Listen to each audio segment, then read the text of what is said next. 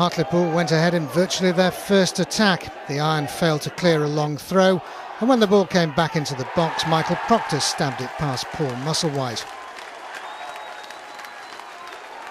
2 minutes later it was one apiece. Peter Beagrie's header was flicked goalwards by Matt Sparrow, and Billy Sharp held off two defenders to poke the ball home.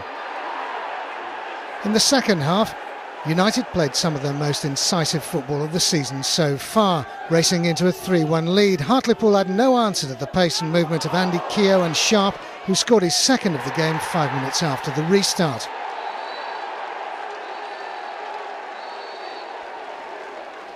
Sharp then turned provider as he latched onto Beagrie's through ball and floated a delicate cross for Keogh to crash past Dimitrios Konstantopoulos.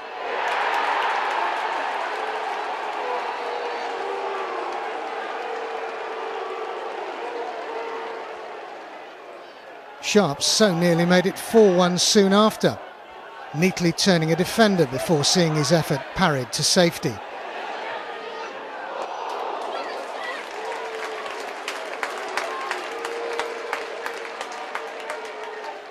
"90 minutes from time, the home side pulled one back. Richie blocked one goal-bound shot but could do little to prevent Eifion Williams firing into an empty net.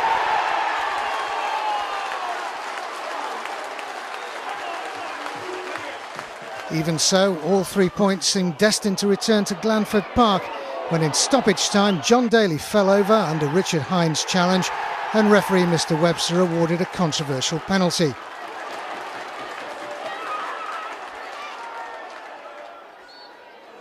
Adam Boyd kept his nerve to make the final score 3 apiece.